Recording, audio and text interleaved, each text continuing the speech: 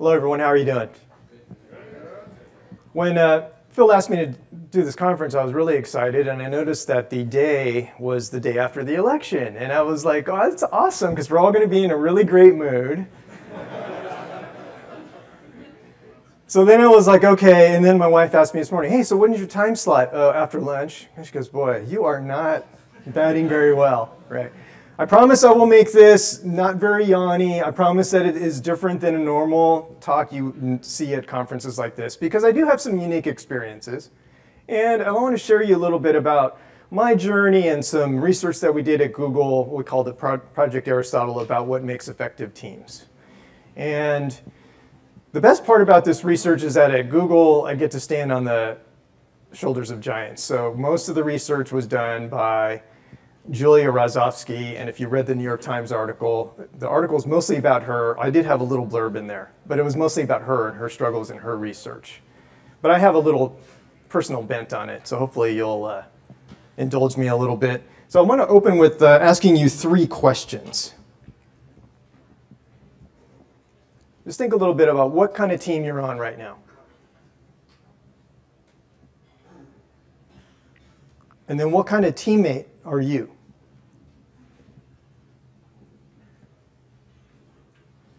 And finally, what kind of leader are you? Just kind of keep those things top of mind as we go through and explore for the next 45 minutes or so. Let me tell you a little bit about my experience with teams. If you read the bio, and maybe you didn't, some of you may know or may not, my first job out of school I was a police officer. Right out of college, landed as a cop, and my first experience on a patrol team wasn't that great. It's a paramilitary organization. There is a very, very high pressure to conform and not be different. Surprise, surprise, police officers can be very conservative, xenophobic, racist, homophobic, name the phobic. They're there. I worked in a very white Republican town. I was the lone Asian police officer, so everyone knew who I was. And so I felt this real pressure. I felt pressure about me as a person. I wanted to perform well. And on a patrol team, the last thing you wanted to be seen is weak. You want to be just like them. It's like peer pressure on steroids. If you think high school peer pressure was bad, be a rookie cop and do the job and try not to feel that pressure. There's a lot of it. And really what they expect from you is to go out and do the job. Just do your best and go out there. And you're a generalist, so you do everything. You're the whole hand. You're driving around, you find and arrest bad people. Most of the time they're bad guys, right? You interview, you interrogate, investigate, collect evidence, do all that stuff. You're everything. Well, what I found was I had to censor myself quite a bit. Political discussions would happen. I wouldn't say anything. I would just nod my head and kind of chuckle at their jokes. They would say, very rarely there were racist slurs, but there were definitely homophobic slurs going on. And again, I would love to be able to tell you that I raised my hand and I said, you know what? I am not okay with those words. And I'm not okay with the thoughts behind those words. I would love to be able to say that I did that, but I didn't, because I wanted to fit in. So I could not bring my whole self to work. I kind of felt like I was just Matt, the police officer, was very different than Matt, the person. And that was a big struggle for me, because before, and obviously not that I had legions of experience, this is my first real job after all, but I never really had that bifurcation of personality before. And I really struggled with that. Interestingly enough, 4 years into my career as a police officer, I joined the SWAT team. SWAT team is a very stringent selection process. It's almost as hard as getting hired at Google. Obviously not a very intellectually high intellectual bar, but there is a bar, right? You have to be physically fit, you have to be able to shoot, you have to be able to run and jump, you have to be able to rappel, you have to be able to do a lot of stuff. And pass an oral interview and be vetted by your peers and by the people that are already on the existing SWAT team. Well, actually, I made it all the way through. and I joined the SWAT team, and I kind of expected the SWAT team to be an extension of the patrol team. Actually, it was quite different. To my surprise, it was actually a great experience. We had a sergeant on the SWAT team who actually really believed that in order for us to execute at our best, we really had to, in our hearts and minds, believe that the plan we were about to execute was the best one. And so even if we didn't have a lot of time, he would still ask for input, and he really meant it. He wouldn't just say, okay, this is what we're going to do. The difference between patrol and SWAT, patrol you do everything, like I said before. You're the whole hand. On SWAT, you're a finger. My job was to be on the entry team. I was the number 2 person on the entry team, and Jimmy was in front of me. It was me, and Steve was behind me. And we'd breach, open the door, and rush in. And we each had an assignment. Now, as you can imagine, pretty high level of dependability, right? Because if I make a mistake, Gmail's not going down. If I make a mistake, people can die. Jimmy and Steve depended on me doing the right action. So that's why at Google, when people are running around and say, oh my God, we pushed a bad config and Gmail's down, I'm just like, it's all right. No one's going to die. We'll figure it out. Okay? But anyway, we had this different environment on the SWAT team. Obviously, the stakes are high. When you're on patrol, my favorite call, it was like, hey, Matt, you got to go to a barking dog call. Why? Because the barking dog is bothering a neighbor. Or his shopping cart ran into my Mercedes, and now look at this big dent. Oh, my God. Right? You'd have that on patrol. Or you'd have other things. But on SWAT team, you don't get that. Right? On the SWAT team, you got called because there's something serious that's happening, usually in progress. It's a robbery that went bad, or a hostage situation, or a high-risk search warrant, something along those lines. So the stakes are already higher on the SWAT team.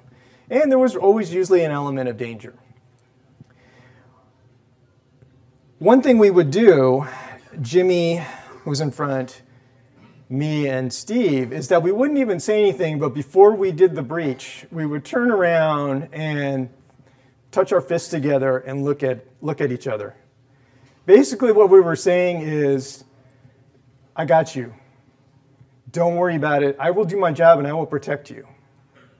And we didn't have to say anything, right? But there was an esprit de corps there because, again, my physical safety depends on what they do.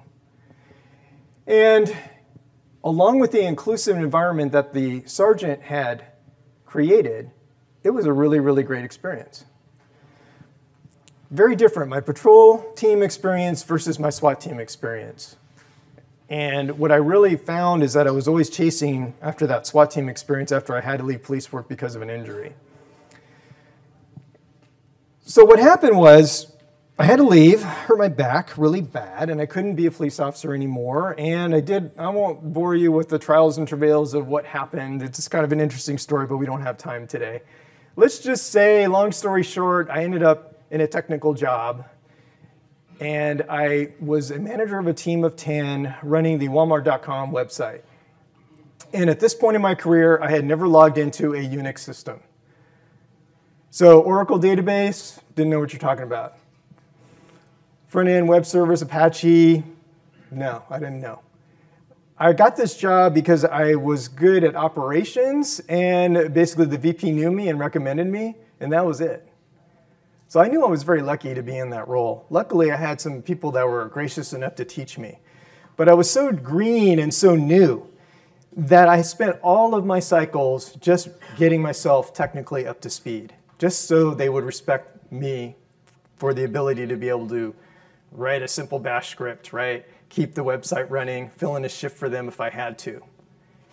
And so therefore, I never spent any time creating a vision for the team, improving processes, and all of that. I was just massively trying to reduce my technical debt, my gaps. So later on, what happened is that people would complain because they didn't feel like they had a manager, because I really wasn't a manager. I was just trying to be better. And I wanted to be popular, so I made the popular decisions, not the right ones. All of these things, as a very junior manager, this is what happened. But I took those lessons and I moved to a different company, and I found that I took on another team.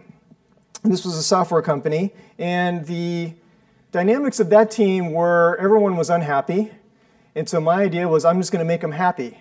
Well, that was a miserable failure. You can't do that, right? I tried, and I tried to be their friend. Also, not what you want to be doing as a leader, right? Again, these are all things that I just felt like, well, I want to get to that SWAT team, that great dynamic again. How do I do it? I didn't know the algorithm to get there. And so then I figured, well, it's the reason why is because the SWAT team was handpicked. So if I could hire my own team, then I'm sure that I could create that experience again, right? And so I got hired by another tech company, and they said, hey, Matt, what we want you to do is build out an operations center. You can hire and fire people. Just get it up, get it running, do it the way you want. You write all the policies, all the procedures. You go. Give you a budget and everything. Sweet. So I spent time. I handpicked a bunch of people. I hired them all, put them together in a pod, and guess what happened? The team sucked, right? It was not what I had envisioned. And again, it was like, what am I doing wrong? Moved to another tech company and another one. Finally ended up landing at Google. I know, a guy that hadn't logged into Unix, and then somehow 7 years later it lands at Google. Again, I am the luckiest person alive. They still haven't figured out I don't belong. Right?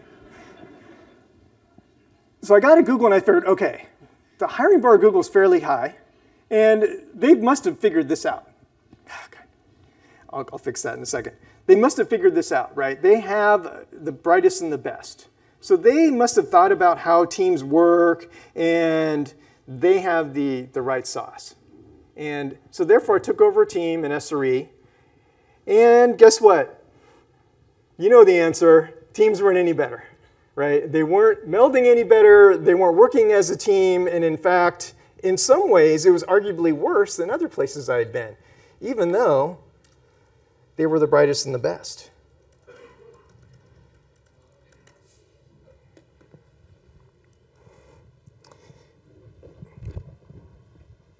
So Julia came along, and she had similar experiences, if you read the article, about her post-grad work. Or actually, it was graduate work. And she thought about what would be the differentiator between an effective team and not so effective teams. And the quote that she heard from somebody that sparked this research was, "The people I work with define everything." She overheard that. And she knew, as being part of people analytics at Google, that we make data-driven decisions. There is a team at Google that is constantly performing social experiments on us. My favorite one is that the M&Ms in the micro kitchens, they used to have them on the same level as the coffee makers in a jar with a scoop. And then they said, I think the Googlers are eating too many M&Ms.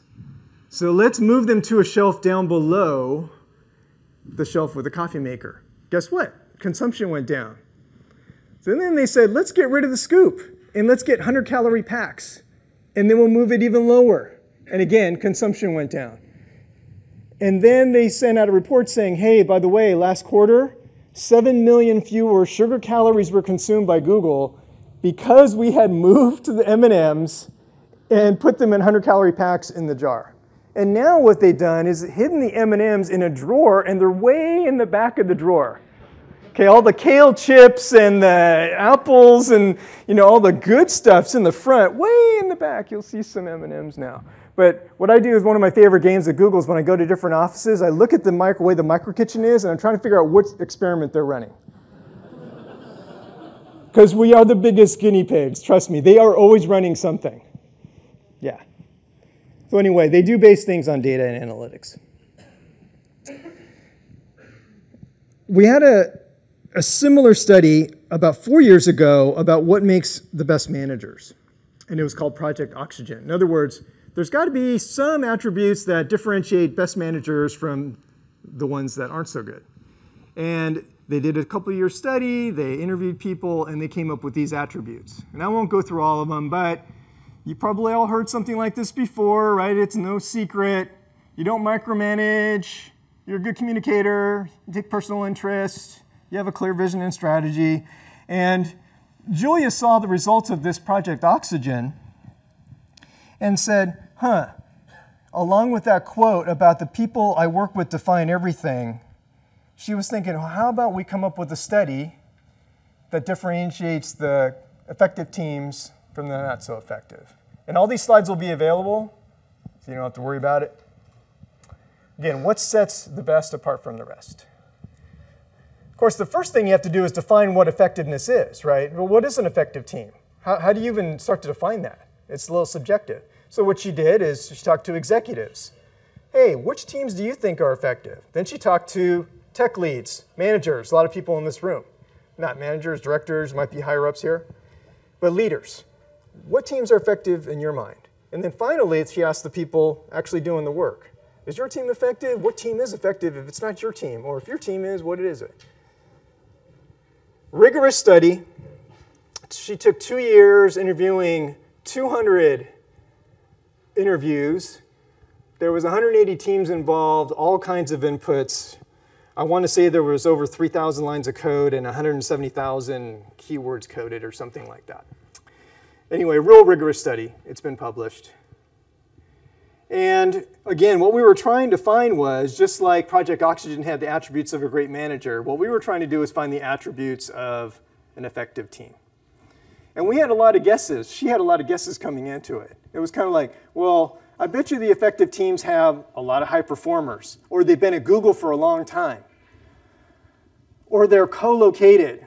Anyone here have this thing where it's like, well, if the software engineers are next to the UX people, that's going to cause this like automatic synergy and things are going to be better. How many people have heard that before? Okay. These are all the things we thought would be important, and a lot of them were wrong. Here's the things that we really found. Psychological safety,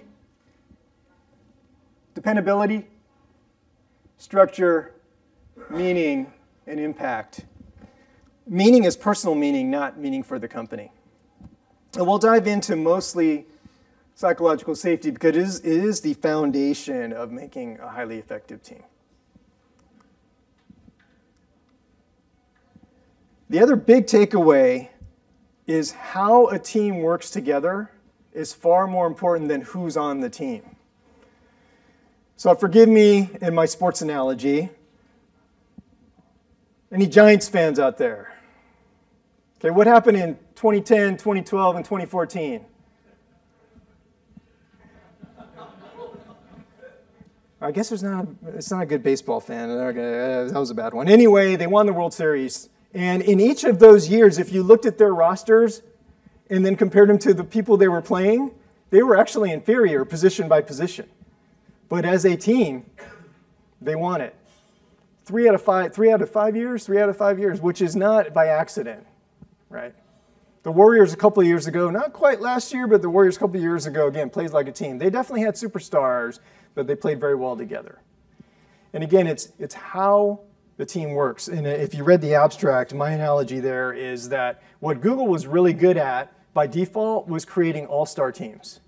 The best program manager, the best UX, the best coder, right?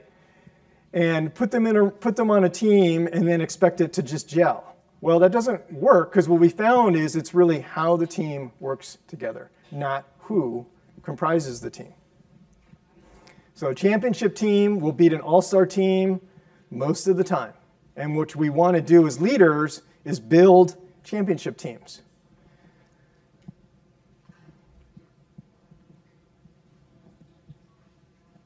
With psych safety at the bottom, and we'll dive into it a little further, but basically you feel safe taking risks. You feel safe sharing vulnerabilities.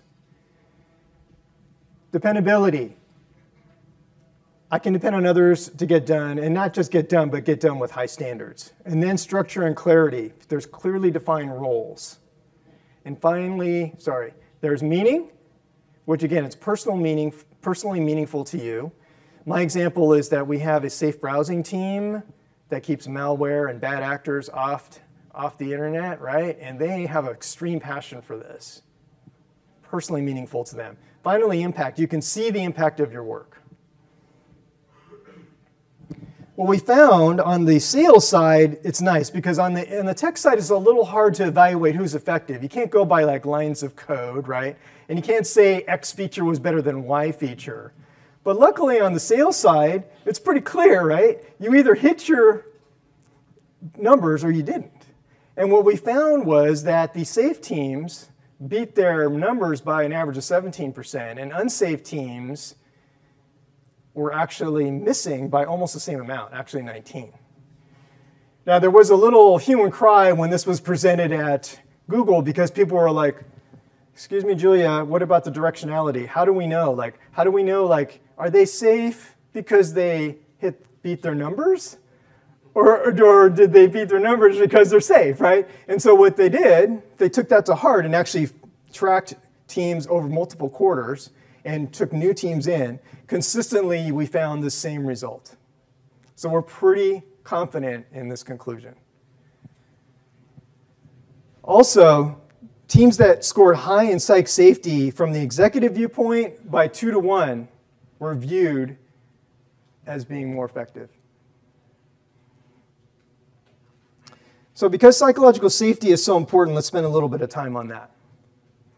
It's a shared belief held by team members that the team is safe for interpersonal risk-taking.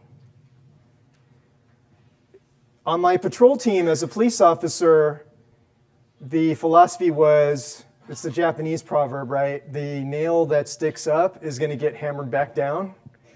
This is the reverse of that, right? If you have a psychologically safe team, there's no bad question. You can express yourself without fear of ridicule or rejection. And it's really important that when someone takes a personal risk, that the reaction of the team of that risk is in a positive manner.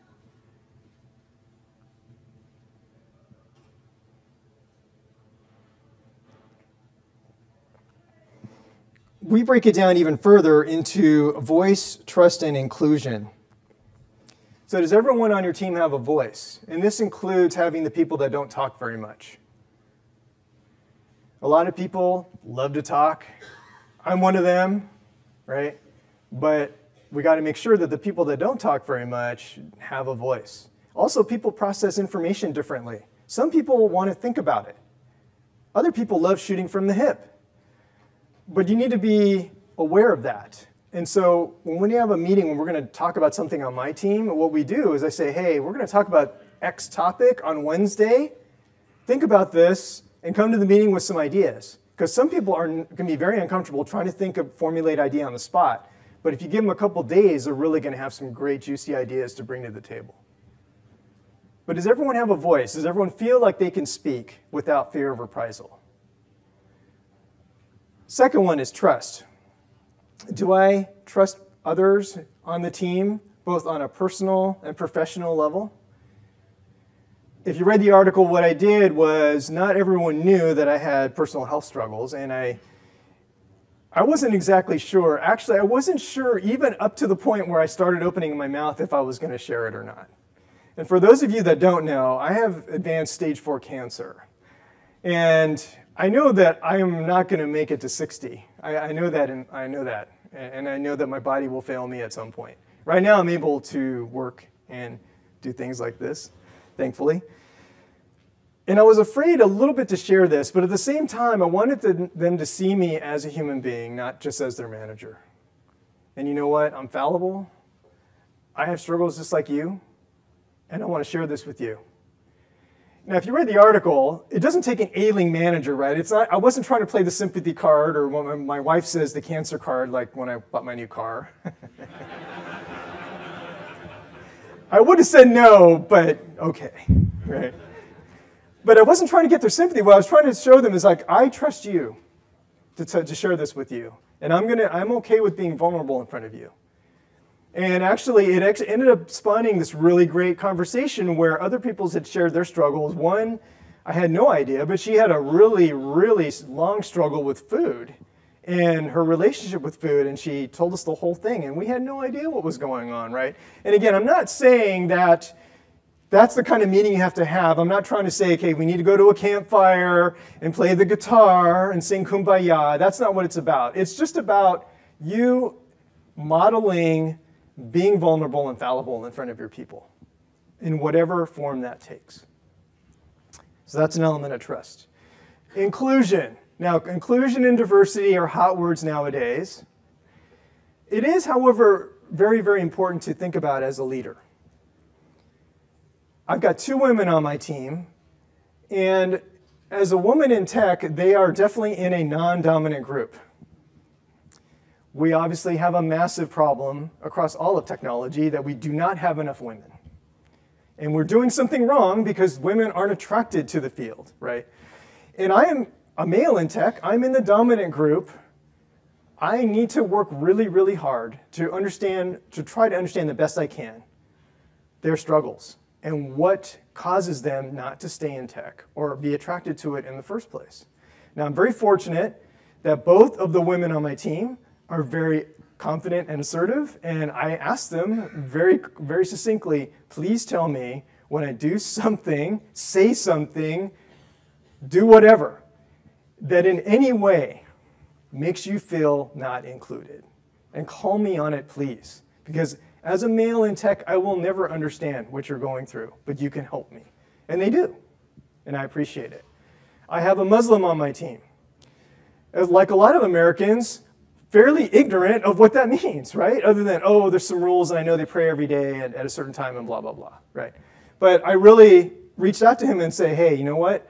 I want to make sure that you feel included. So I want to make sure that if we're doing a dinner outing, I don't do it during the month that you're fasting, right? And I don't base my offsites always around alcohol. Because we all love to go to bars and bourbon tasting and say, well, wait a minute. That's not being inclusive of him. So being inclusive takes a lot of work. However, the people on your team will appreciate you deeply for doing it. Even if they notice you just making an effort, you don't have to be perfect. So those are 3 elements there of how we break down psych safety. Here's some quotes about unsafe teams. The second one really resonated with me. I get a bit scared to speak my mind. There's been so many people that have been here so long, or we have this thing called imposter syndrome. At least when I joined Google, I certainly had it. And I did my Gmail rotation, and I went to Zurich, and all of these senior Gmail people were there. And here's me showing up. Hi, everybody. I'm the new Gmail SRE. Oh, you don't know anything, right? And I didn't. And I kind of felt this. I really felt like I couldn't ask questions. I was just supposed to know. Heads down, read it, Matt, learn it.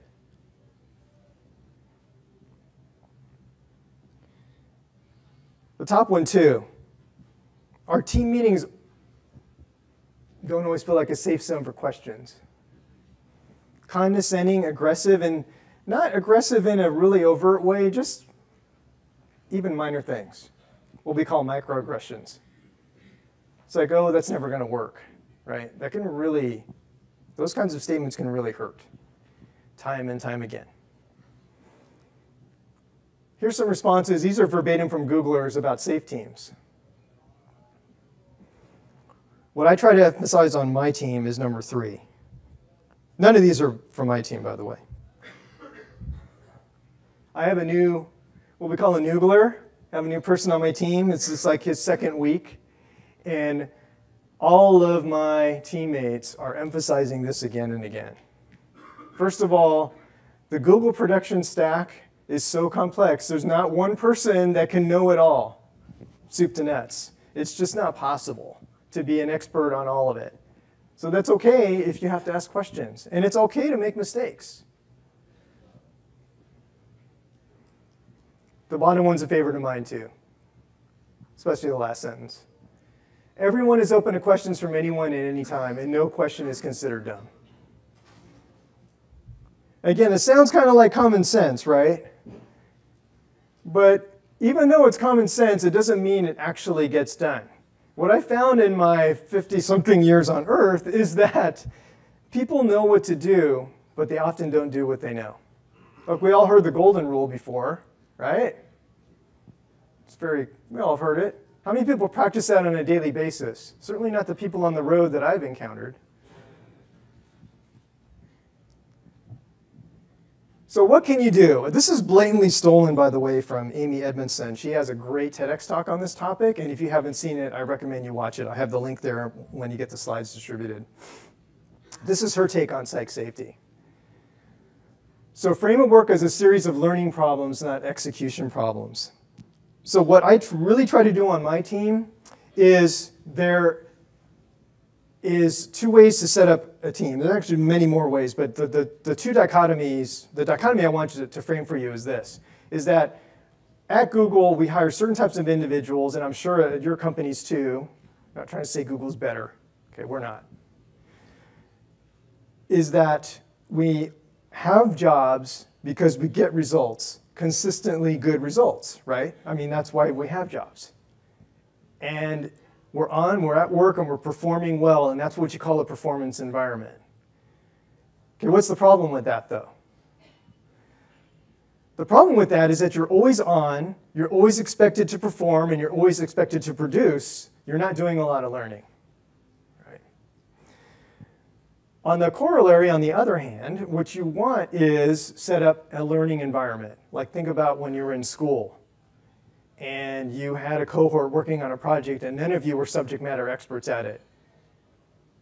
And you were asking questions like, I don't know, is this the right thing? Or how does this work? I don't even know. Well, we read this and tried this. Let's try that. Let's try this. And then in a learning environment, it's okay to try something and fail. In a learning environment, it's okay to suggest any old idea. It doesn't matter, right? Because then you're out there, you're producing diversity of thought. That's what you want to be doing as a leader. So model curiosity and ask questions. A lot of times as leaders that we'll get asked direct questions and a lot of times we do have to give direct answers. I mean, we have a job because we're leaders and we're supposed to know the answers, right? However, if it's not really required to give the answer at the time, what I do is just do the judo thing and say, that's a great question. What do you think? And not even answer it and get a discussion going. And also, what I try to do is ask a lot of questions myself. Because, again, they see the leader, well, he doesn't know everything, and it's okay, and it's like, excuse me, what is GFE2 again? I'm sorry. Forgive my ignorance, but what is this again? And they'll go, oh, yeah, that's the thing, blah, blah, blah. Okay, cool, thanks. Then they'll understand, oh, well, it's actually okay to ask questions. Again, not rocket science, right? You lead by example, but again, you do have to practice it. It's not going to happen automatically. And then finally, admit your own fallibility. Once a quarter, we have a team meeting where half the meeting is all about just epic failures. And it could be the ones we've done at Google, push to bad config, whoopsie, google.com went down, right? Or things that happen other places.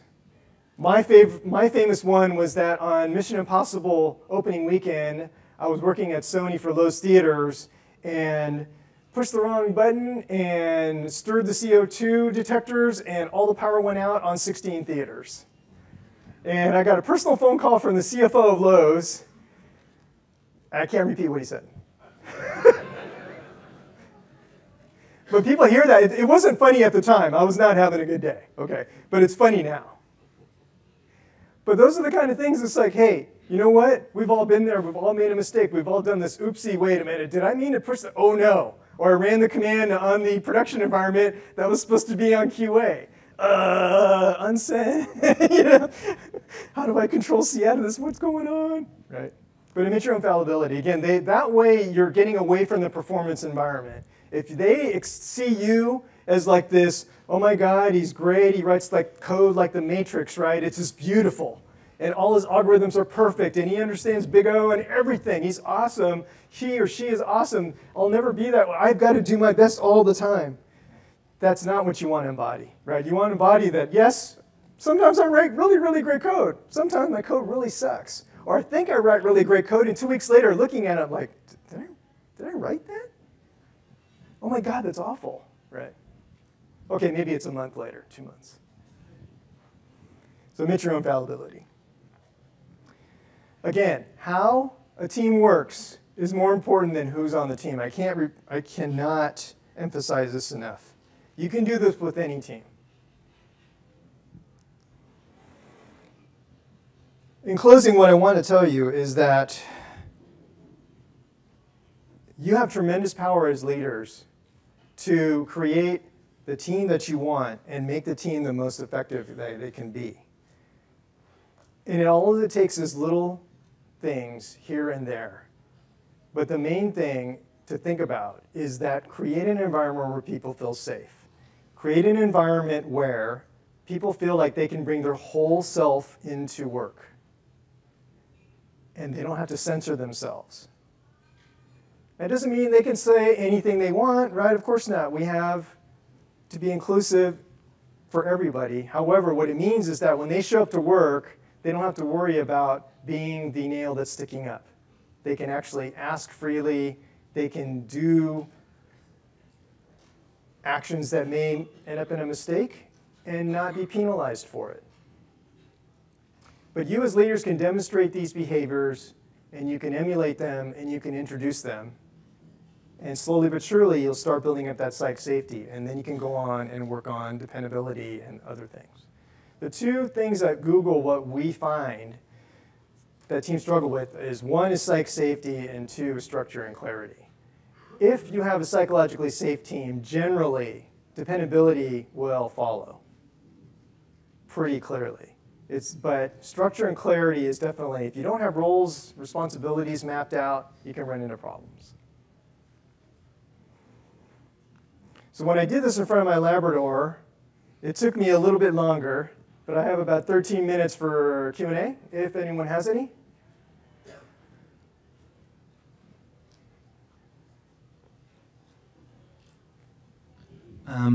You said about the Muslim person on your team with alcohol and inclusiveness. Is there a point where being inclusive is too much because you can't do anything? Like, okay, so he eats kosher, so we can't go to a restaurant which does that, and he's a vegetarian, and he doesn't drink alcohol, and he's sensitive to sun, and you end up not doing anything. Yeah. So where do you draw the line at inclusiveness? Yeah, actually, my team, not too long ago, had the food thing I couldn't do for that very reason. I had severe nut allergies along with, what was it? Someone was ovo-lacto, someone was vegan, someone didn't drink alcohol. I mean, I basically gave up on any kind of food outings. But I didn't give up on all outings. I just didn't base it around food. I based it on something else. If it's someone is sun sensitive, then you do things indoors. I've taken them to do puzzles indoors or whatever. You just have to think about it. And again, it doesn't mean that it's going to be the death of fun if you have to include everybody. You just may have to think a little bit harder on making sure that everyone feels welcome. And again, maybe not everyone will show up, but you definitely got to try at least a pretty good try on making sure that you're not always excluding this one or two people because it's too hard, right? That's not the message you want to send. Do you think all teams in Google are effective? And if not, what do you think is the biggest blocker? No, definitely, I wish I could say all the teams at Google are effective. We have effective teams and not so effective teams, probably much like you. The biggest differentiator, again, is what we found, is that there are plenty of teams that I work with. I work with teams internally on building their psych safety. Psych safety communication is the #1 thing that I work with on teams. It's like, how do you say things in a way where, again, I could say the same thing as person X, and if I say it, it's fine, but if person X says it, it just sets people off. Well, what is it about that, right? So, good book for this kind of thing is called Crucial Conversations. People heard of that book? It's great. Highly recommend it. But that's one way to address that. But yeah, we're not, like I said, Google's not any better than any other tech company. Well, in some respects it might be. Yes? Does it work? Okay.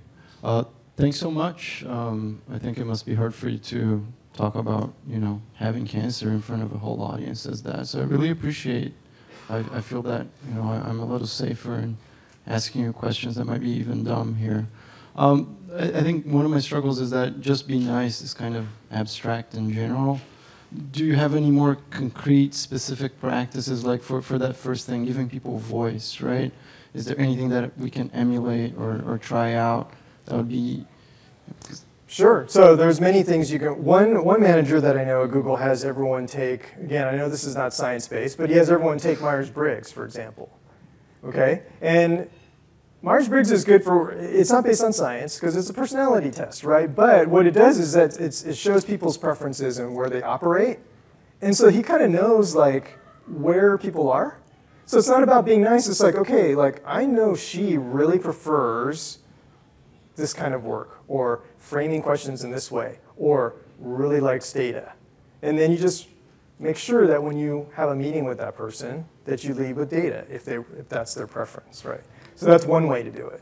Another way to do it is to take these quick, I think it's called True Colors, and it's basically a free thing you can have people take. And again, it's the same thing. It shows work preferences, and again, it's not based on science, but it does have a self-awareness element to it. And what it does is allow you to say, look, I'm a blue, I'm not a blue, but I'm just saying, if I'm a blue in the True Colors world, I really value relationships above other things.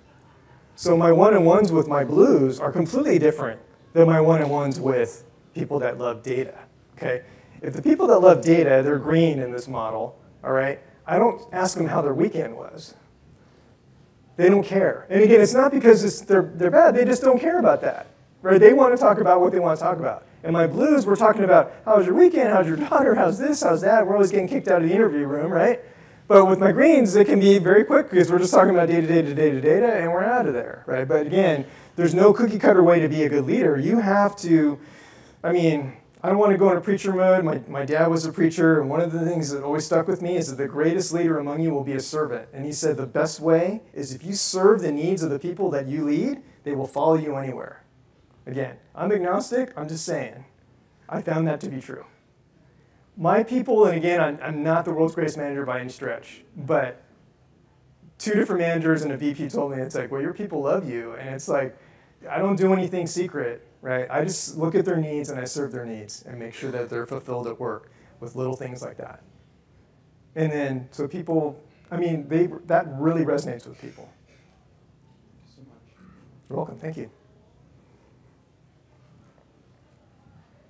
Got about 7 minutes, so fire away. So, thank you very much for the talk. I just had a quick question about, you spent a lot of time talking about what makes teams great, but do you have any suggestions of how to improve effectiveness between teams? Do these same principles apply?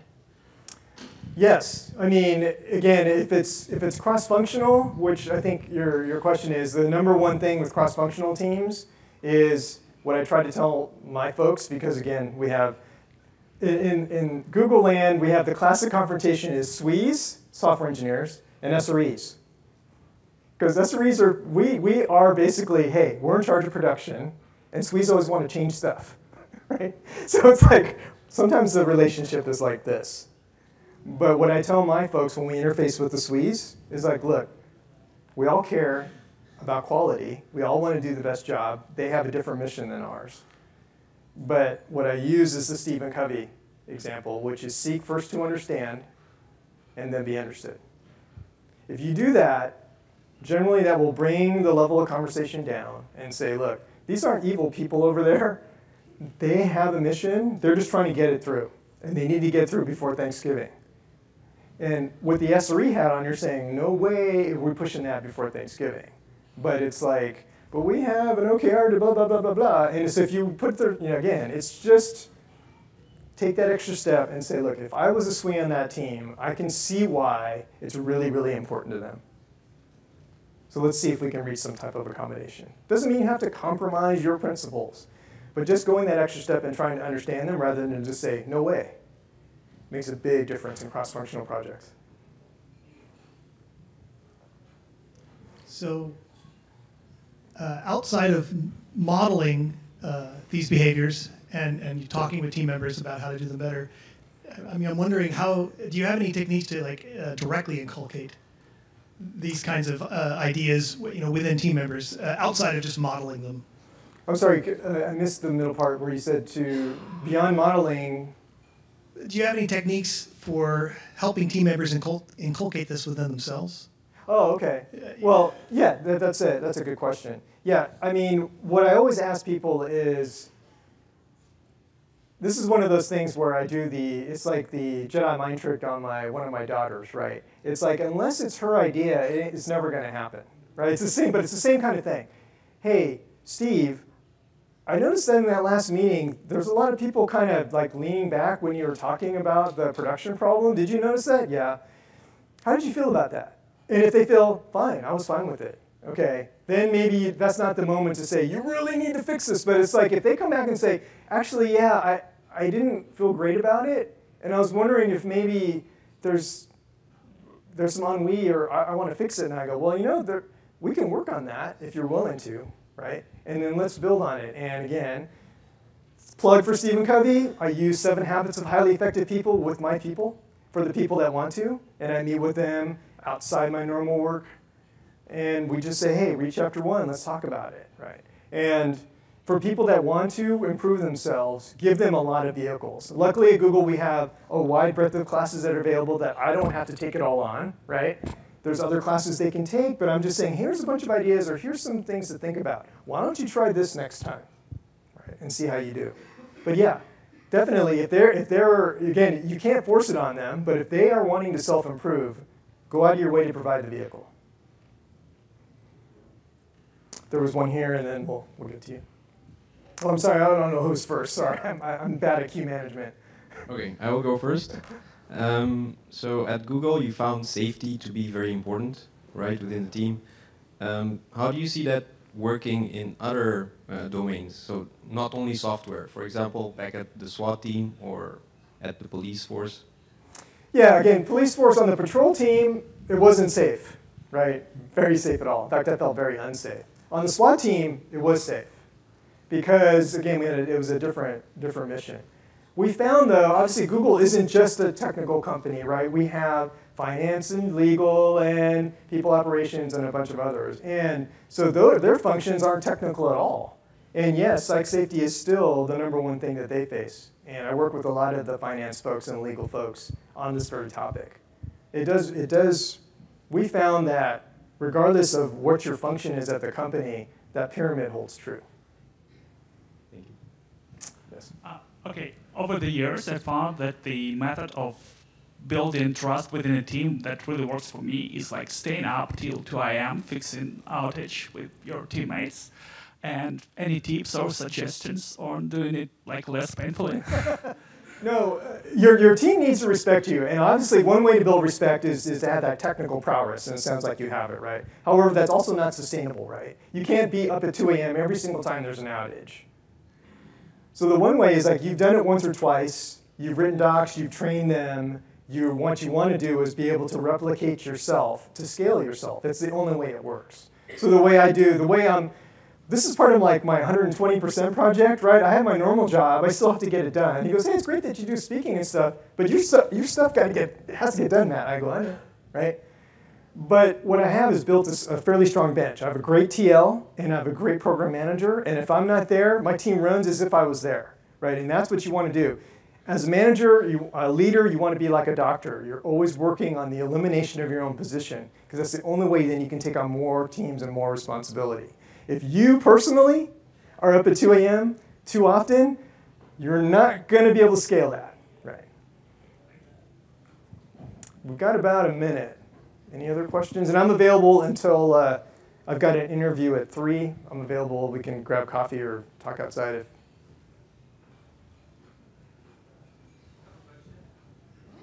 I got a question. Question right here. Who has a mic? Right over here. Okay. Sorry. Hey there. One thing I've seen within our organization is fear of risk mitigation trickling down to the individual contributor level and impacting that psychological safety within the team. I wasn't sure if you had any insights on that, or because obviously everyone wants as many nines as you can get, and to not have outages in customer facing problems, but how do you manage risk of the company versus the ability to innovate? That's a good question. So when I'm talking about risk, and we're talking in this context, we're not talking about product risk, right? If you have an SLA of 5 nines or 4 nines or whatever, obviously you can't change that.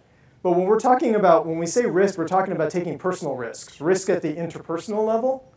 And those are the risks you can do on a small scale team, and it won't affect the SLA, SLOs. Yeah. I'll be available. Thank you so much for attending. Hope you got something out of it.